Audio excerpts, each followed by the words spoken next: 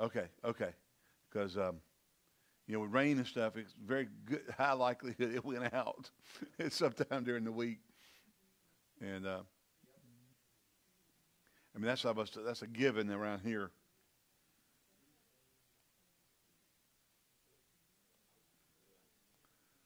Okay. Expedition Church is now live.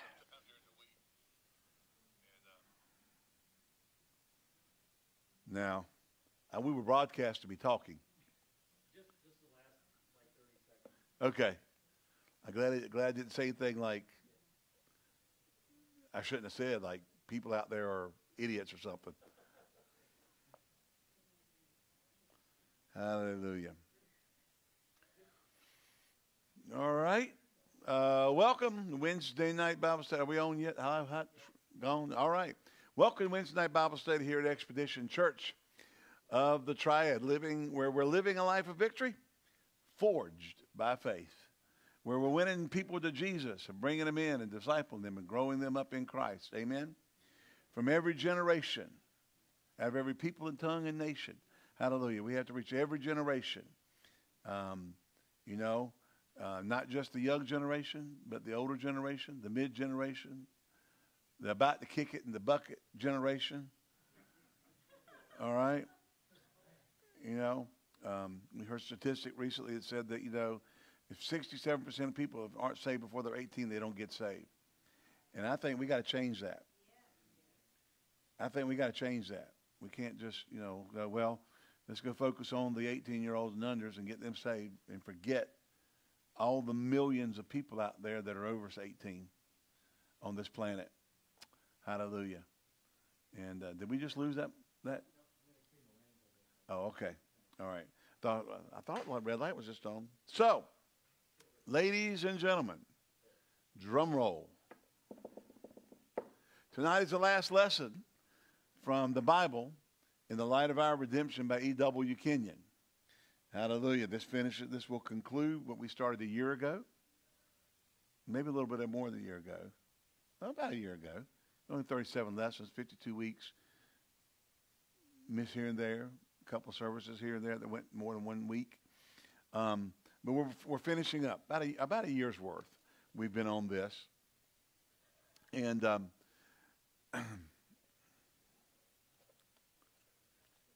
the youth are like ramping up to have way too much fun. I said, well, I don't guess they can have too much fun, but too much fun for us with the doors open. How about that? All right. So last week we started in on two kinds of knowledge, and we focused on fallen man becoming a creature governed by his natural senses, that his natural senses became the main import of information by which he judged the world that he lived in. And being spiritually darkened and spiritually cut off from God, he no longer received information about God through his spirit, which was the highest form of man. Man is a spirit, possesses a soul, lives in a body. 2 Thessalonians 5:23 declares, I pray, God, that your whole spirit, soul, and body, and again, the Greek words there are pneuma, suke, and carne, be preserved blameless unto the coming of the Lord. Okay? I'm sorry, not carne, but soma. Carne is for carnal or fleshly, referring as an adjective. The soma, so the suke, the pneuma, and the soma, the spirit, soul, and body of man. Man is a spirit. God is a spirit. God created man in his likeness, after his image and after his kind. And so man was created. The book of Genesis says, and man became a living soul. God breathed in him the breath of life. He became a living soul in the King James Bible. Deeper study beyond that in different translations in Hebrew reveals that it actually says more clearly in our language today, became a speaking spirit. He breathed in him the breath of life, and he became a speaking spirit. So, man created in the class of God as a spirit being, in communion with God, in contact with God, although he possessed a physical body and was the God of this world, the under-ruler of God himself over earth and everything on it. At the fall, his connection to God's spirit was cut off, and he became spiritually dead and aligned in spiritual relationship with Satan, where Jesus said, ye are of your father, the devil, in John 8:44, and the lust of your father you will fulfill. Okay? He was a murderer from the beginning. Yeah. And people wonder how people can do things they do. Well, when you're not aligned with God, when you are not born of God, when you are in union with Satan, evil is resident within you. Okay? You are aligned with Satan. Okay? He was a murderer from the beginning, abode not in the truth. There's no truth in him. When he speaks a lie, he speaks of his own.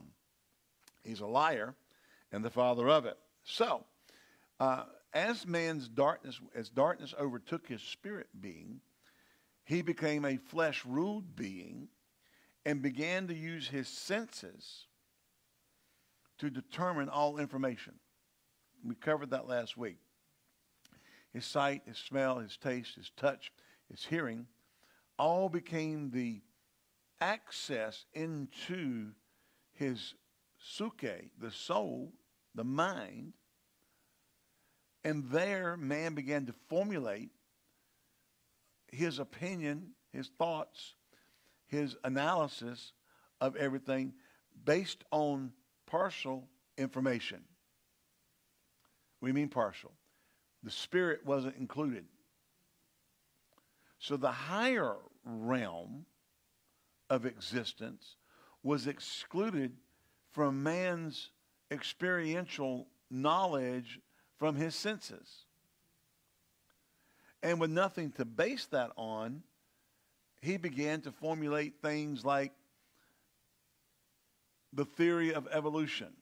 It is not fact. It is not proven. It is a theory. Now, if you go to school textbooks and pick them up, it's taught as if it were absolutely the gospel truth, and anybody denying it is a science denier and all this, a lunatic and all this. It's a theory made up in the mind of man. Okay? All this dating of, billions of years of, whatever, is all based on tools and measurements that man created. Carbon dating and this and that. All created by man. Hello? I remember listening to a weatherman about 30 years ago. He said, we can't accurately predict weather more than 3 hours in advance. But we're going to tell you what was on walking around the earth 4 billion years ago. They can't predict a hurricane. Y'all have seen it. It looks like a plate of spaghetti when it first starts out there in the Atlantic. You got 32 models or 37 models, I forgot how many it is, that they use from around the world. And why are they all different?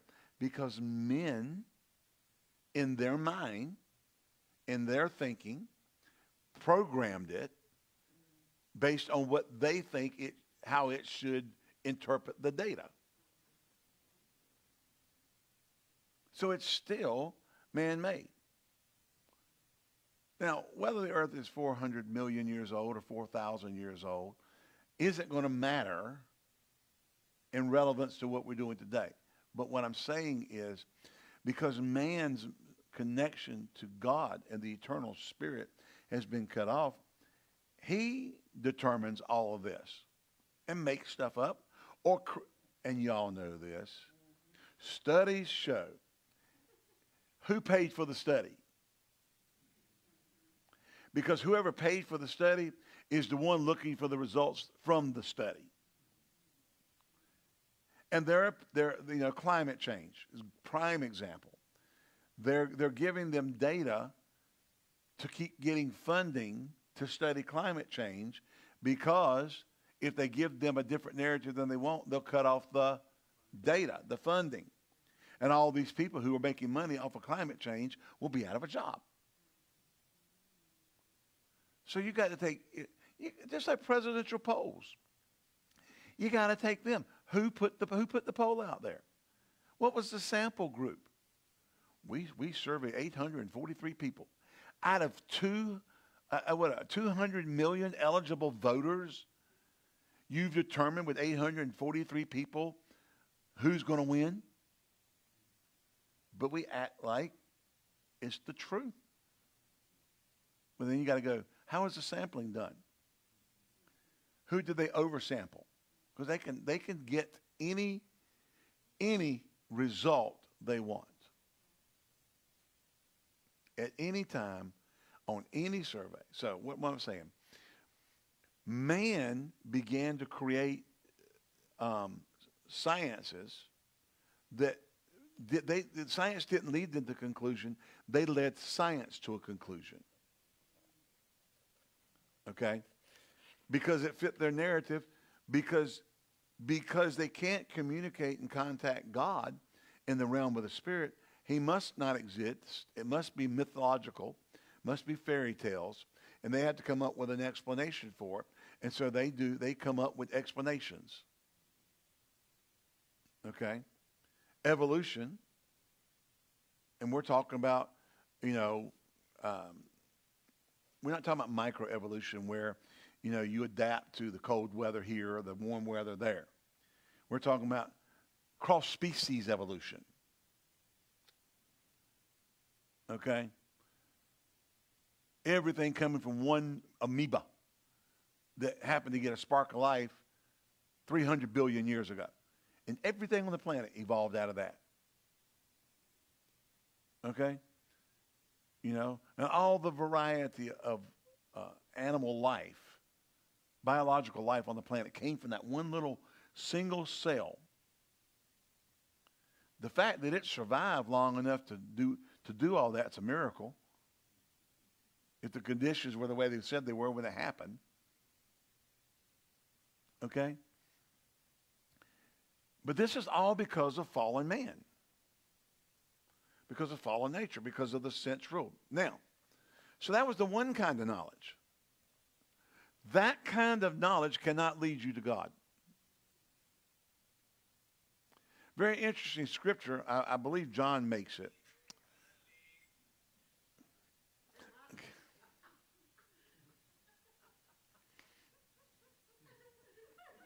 Been called out right here in church.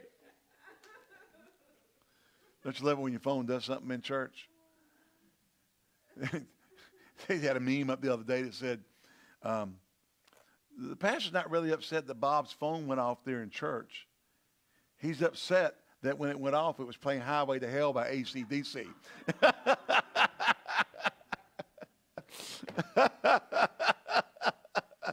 Oh, my goodness. All righty. He said hell. Yeah, I said hell in church because that's a real place. Oh, my. I grew up. Siri's about to tell me about hell. Oh, my. We already know about it. We found out how not to go there. Okay. Our senses can't bring us to God. And like I was going to say, I believe John said this. He said, though we know him after the flesh, henceforth know we him no more after the flesh. In other words, they walked with him in the natural when he was on the earth. And they did know him after the flesh in his earthly walk. Are you looking for that? There we go. Wherefore henceforth know we no man after the flesh. Though we have known Christ after the flesh, yet now, henceforth, know we him no more. What? Implying after the flesh. See, when he walked the earth, Paul wrote it. I'm sorry. I don't know why I thought John did that. When he walked the earth, they knew him in the natural. They ate with him. They walked with him. They slept in the, they all slept together in the same area. They were in the boat together. They saw the miracles together. And which is why they even asked him, will thou this time restore thy kingdom? They kept thinking it was a natural kingdom. But after the resurrection, ascension, and seating, Paul writes, says, we know him no more after the flesh. That's not how we know him. How do we know him? It's that second kind of knowledge. We come to know him through revelation knowledge. There is a revealing of Christ to the heart of man. Now, you can choose to believe or not to believe, which is why we're told to go into all the world and preach the gospel to every creature. And let me say this. Every creature means every creature. There's not an age constraint. Every creature. Amen. Now, maybe more people get saved when they're younger than when they're older, but we cannot forego preaching to the older people. Amen. And maybe it's unusual. And that's because they've hardened their hearts. But I also know that when revival comes, when the anointing is poured out, when people with the power of God's in manifestation, it breaks through all kinds of stuff. I said it breaks through all kinds of stuff. All right? And so this different knowledge, why did I have this in him? Well, I'm not even using his stuff. Okay? Kind of.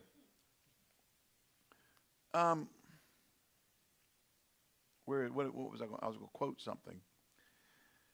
One of the Gospels. Lord help me. Oh. Find that passage, Bill, where Jesus asked the disciples, who do men say that I am? Well, some say that thou art Elias. Some say, Moses. Some say one of the prophets brought back. But then he says this. He said, but whom do you say that I am? And Peter stands up. I mean, you just got to love Peter. I mean, he was willing to put his neck on the line even if he was wrong. And he was wrong more than once. Okay? He said, thou art the Christ, the Son of the living God. Amen? And Jesus looks at him and goes, blessed art thou, Simon Bar-Jonah. For flesh and blood hath not revealed this unto thee. Okay, about Mark 8, okay. But my Father, which is in heaven, hath revealed this unto thee. Amen? And I say it, let me see here if we got all this in this same passage here. Make sure I'm not quoting two different gospels at the same time.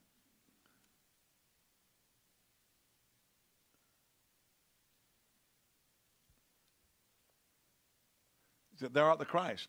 And he charged it, no. Okay, that's not one. Let's look here. Let's see what the margin says here. John the Baptist. Look at Mark 16 maybe.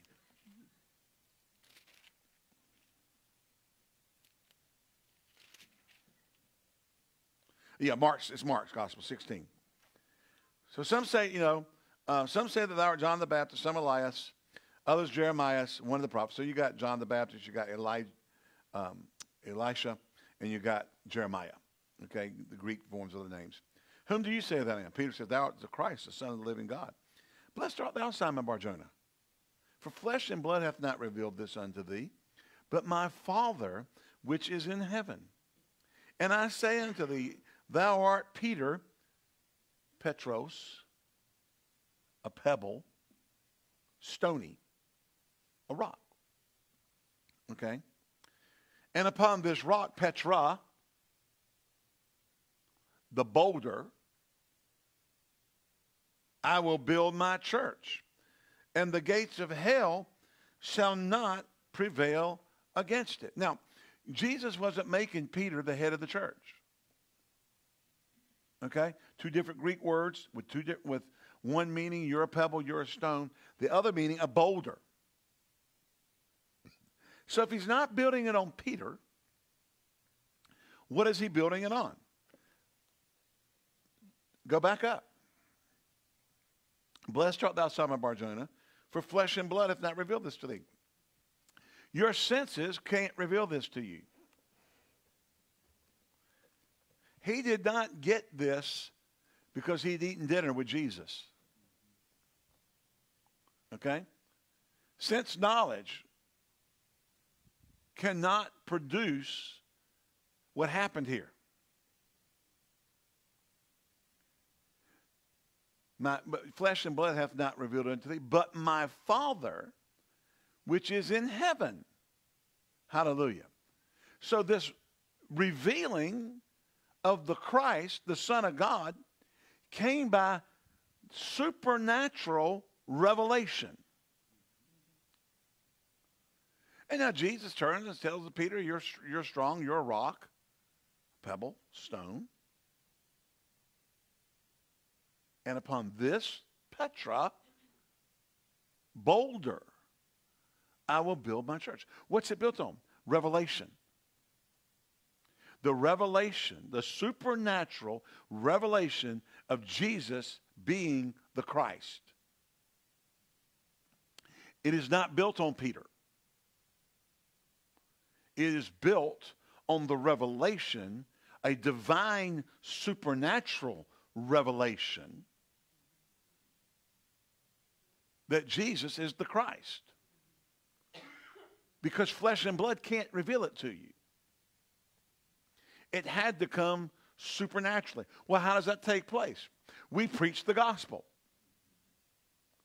God then takes, remember the two disciples on the road to wherever, and Jesus appeared to them after the resurrection? And it said, did our hearts not burn within us as he revealed the scripture to us? You see? We preach the gospel. The Holy Ghost comes and brings revelation. It's not my job to make you believe it. It's not my job to get enough archaeological evidence that would convince you what? Your sense knowledge. You know, the Shroud of Turin. How many of you have ever seen the documentary on the Shroud of Turin? You know, very interesting. I mean, if it really was the Shroud of Turin, it'd be really cool. Okay? You know, the carbon dating and the image on it and all that. I think, well, that's all be really cool. But it wouldn't mean nothing. Because that's not enough to get you. All that would say is,